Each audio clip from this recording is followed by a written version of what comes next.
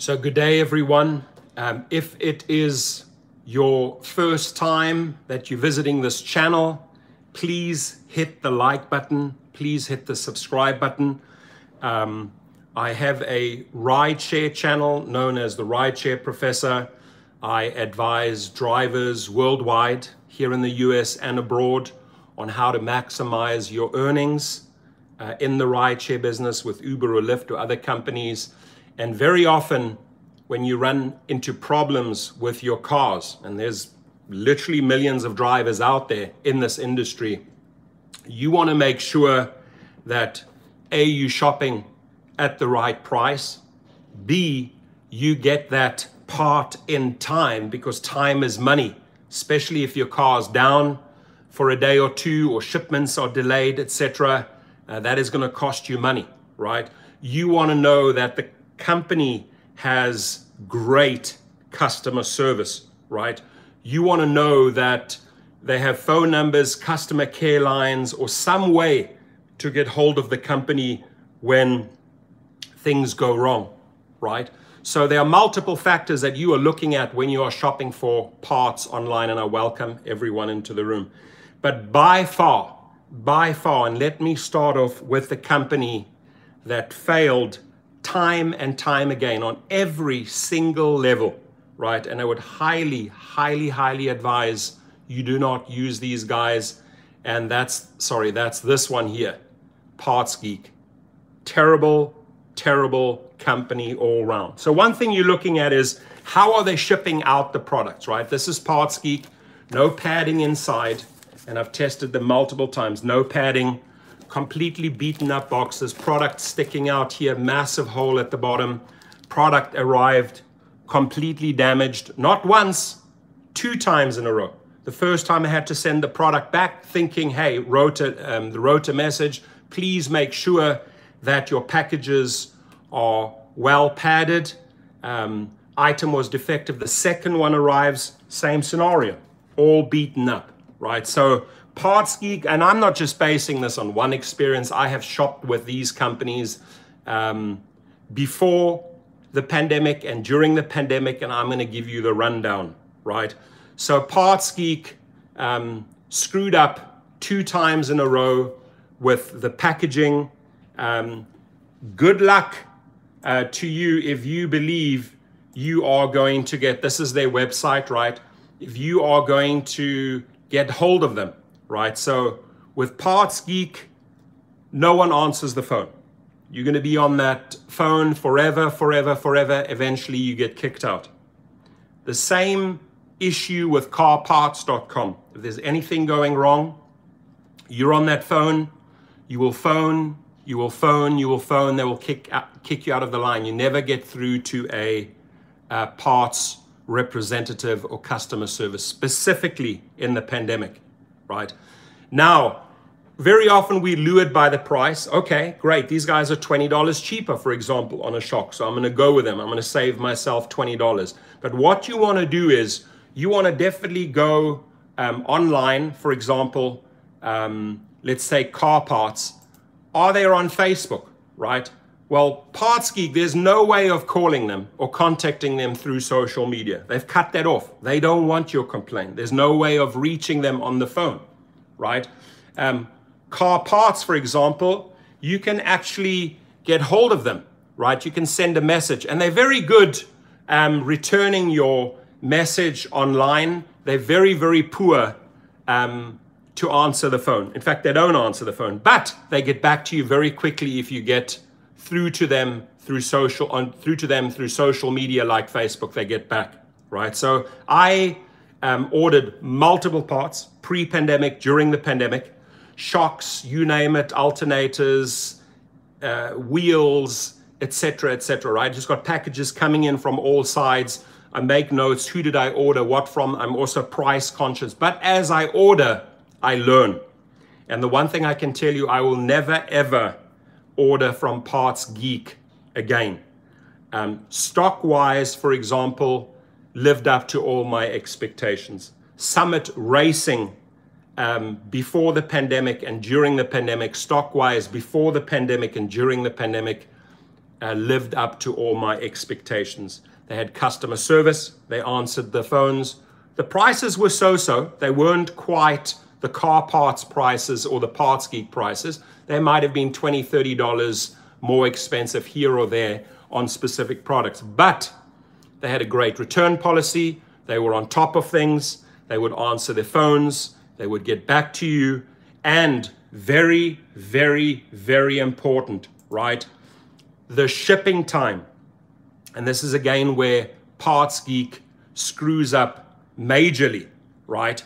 Partsgeek will entice you with low prices, quick shipping times.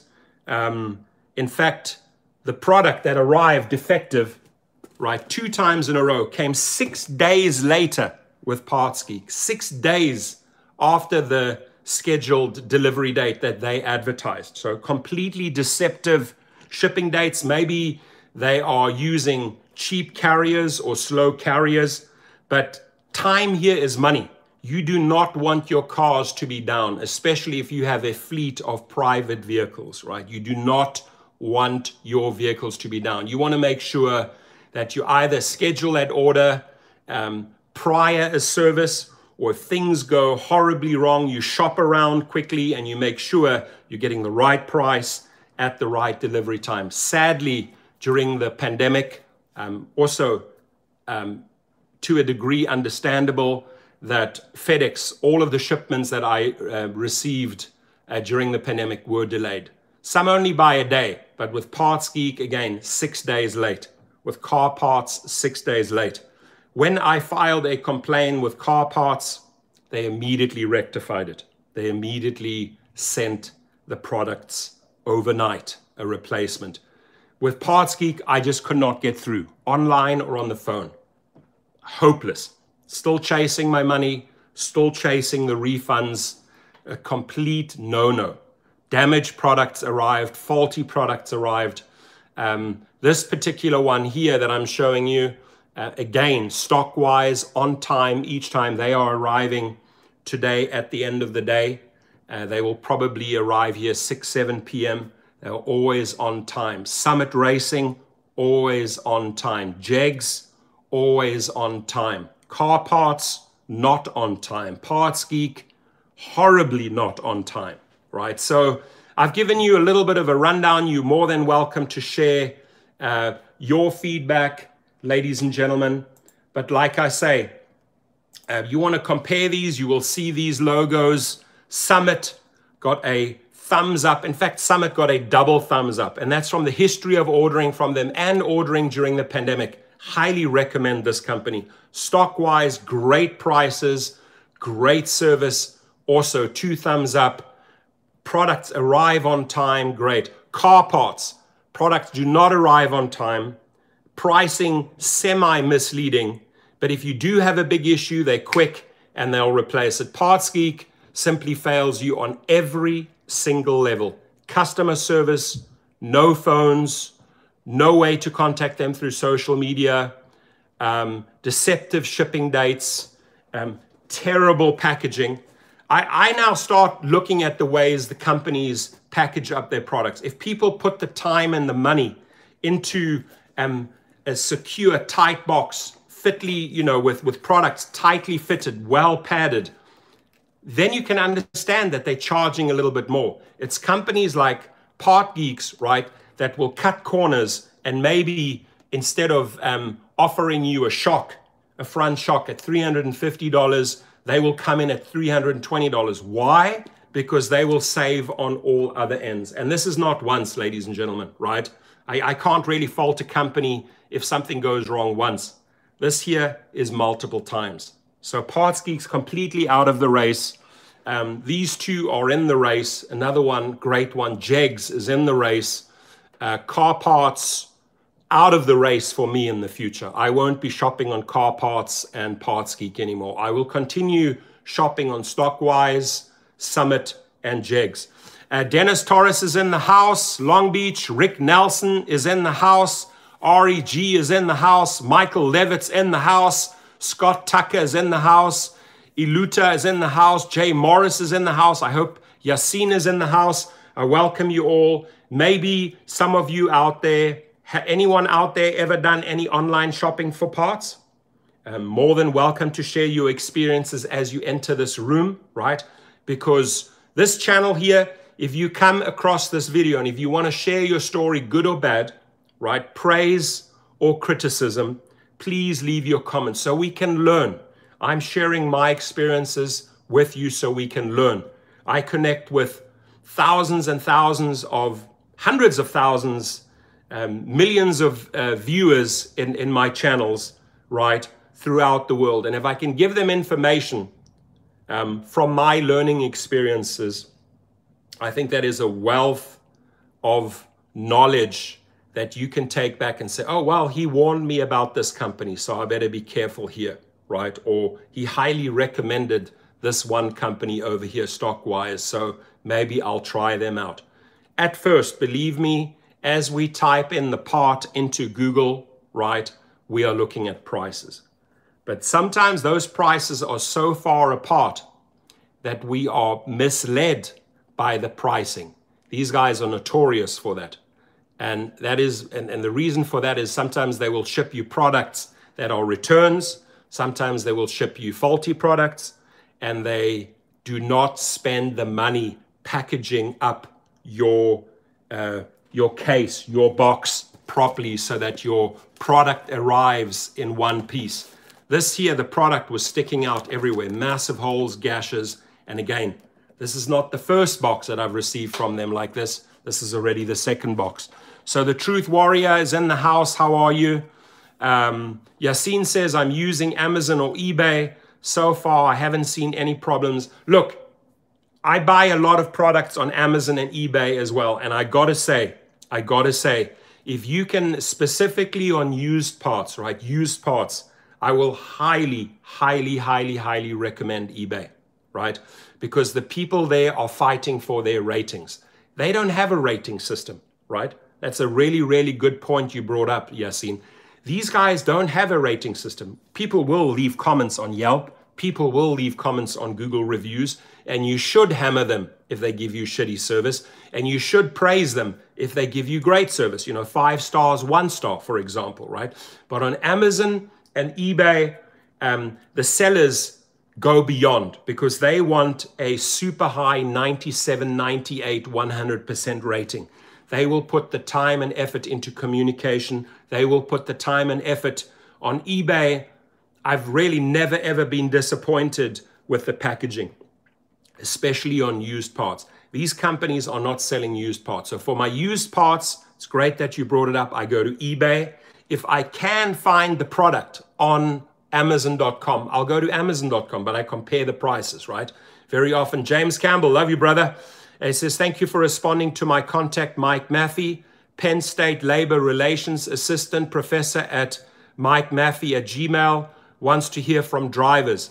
So if you want to email that gentleman your story, the good or the bad, the ugly or the nice about Uber and Lyft, and just say, hey, Mike Maffey at Gmail, I'm available for any questions. He's doing a massive nationwide survey with Penn State. Penn State has a whole department dedicated to you, right? So reach out to him, Mike Maffey at gmail.com, and say, hey, how can I help you, right? These guys are pushing for change. These guys like Mike Maffey and James Campbell are helping us push for change. The more pressure you put on rideshare companies, the more pressure you put on car parts companies, the better they start performing, right? Because we literally hold the spotlight, the light on the cockroaches and expose them if anything goes wrong. So reach out to Mike Maffey.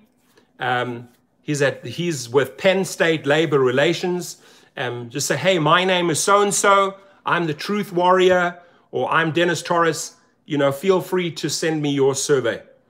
They mounting the pressure on Uber and Lyft. They're going to be putting out a lot of information that could be uncomfortable or comfortable for Uber or Lyft, right?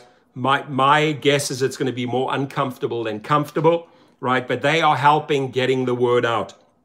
Mervin's in the house. Mervin's constantly having issues with Lyft.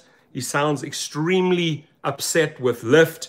His sending me email after email, and he said, call these bastards out. So, you know, Lyft, you got to up your game. And if Mervyn wants to highlight why he's upset with Lyft, he can do it here, right? I'm not going to make dedicated videos to each individual, right?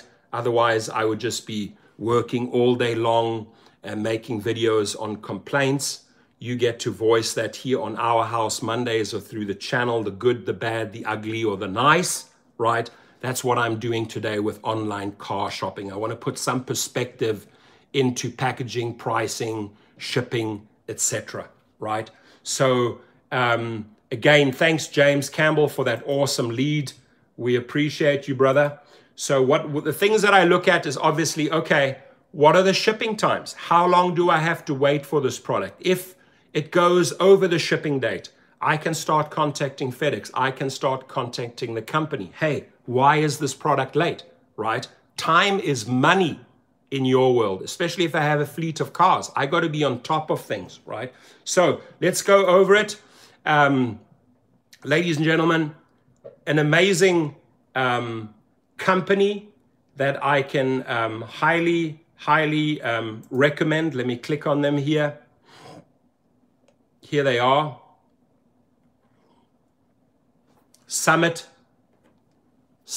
this little red logo, 2 thumbs up. They have more racing products, right? Sometimes they have other good products. Jegs, they have a whole wide variety of products. I have not shipped Jegs during the pandemic. I've ordered from Jegs multiple times prior to the pandemic. Also 2 thumbs up. Next one here, Stockwise. I just want to show you the logo so you can familiarize yourself with what I'm showing you here. Stockwise as well. That's the logo, Stockwise Auto. Great on customer service, very good on pricing, and they ship on time. Absolute double no-no on every level. I would stay 1,000,000 miles away from Partsgeek. Horrible, no customer service, atrocious, send you faulty products. How can you get hold of them? You can go through Facebook if you cannot reach them on the phone, right?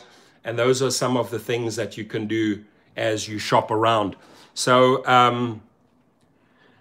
James Campbell says that was exactly 200 letters, right? So I bet you try to type out the YOU and you realize, oh my gosh, I'm over 100, right? Or I'm over 200 and I'm on 203. So let me cut it back. Where can I cut it back? I'll cut it back on the U. So dedicated to you. So you write on 200. That's how it works, right? We turned the A and D into an @ sign. If you want to get all the information in on a post or on a tweet, got to get creative. Ask James Campbell. Dennis says, I have, but I do not do it on eBay. 12 years, 2 issues, got a refund in both issues along with the parts. Okay, cool. That's good. Thank you for that type of feedback. That's super important. Scott Tucker says, go to Rock Auto. If you could share with us, Scott, your experiences with Rock Auto. I have not shopped on Rock Auto. I've only, for motorbike parts, I've shopped on Rocky Mountain, and I got to say, probably one of the best shopping experiences I've had with Rocky Mountain as far as motorbike parts goes. Yanis Marantos, are you still in Europe? He uses AZ Auto House. Let us know, good or bad, ugly or nice. How AZ Auto House was to you, Yanis, how Rock Auto was to you, Scott. OEM parts, rock bottom prices. So it sounds like from your response, Scott, is that you are happy with Rock Auto. Please correct me if I'm wrong, if I'm saying that incorrectly. Michael Levitt says, New Jersey just lifted stay-at-home order. Okay, good. So things will start opening up there. I will also be doing another video on Vegas. This came across a very, very interesting video about the Vegas market, which I think applies to all markets. It's sort of really, this one video captures what's going on in the rideshare industry with riders and drivers. So I want to make a video on that. Mervin, let's read out Mervin's complaint. He says, Friday, Lyft cut me off, tells me they're doing my background check, and I'm going to take 14 days. I told him 14 days, and that's outrageous, can't win. So here's my question to you. When they ran that background check, something must have shown up in order for them to cut you off. Why would they run the background check and not cut you off? So you have to be honest here. What showed up? If you know what showed up, how do I fix it? Do I need to go down and speak to a manager at the DMV? Do I need to go into the courthouse and speak to the clerk of the court and say, dear clerk, how are you today? Can I get a hearing before the judge on one of my prior issues, which was a speeding fine, case number so-and-so? Sure, we'll set up another date. You want to get these records eliminated against you, because guess what?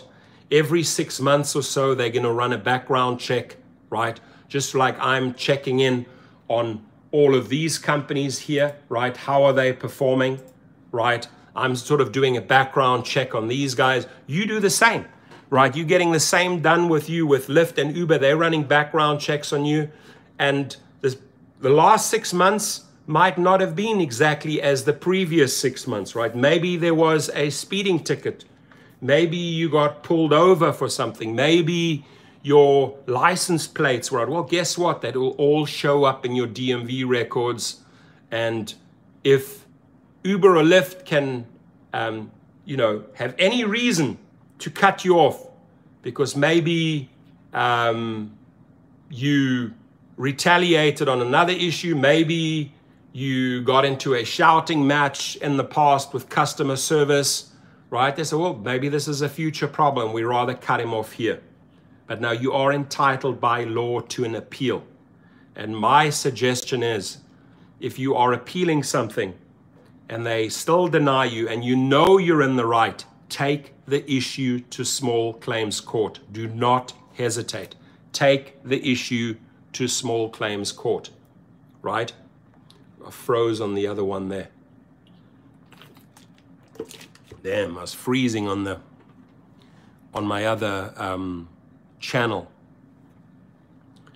So I'm gonna cut it short in this one channel. Thank you for watching. I'm gonna carry on with the rideshare. Professor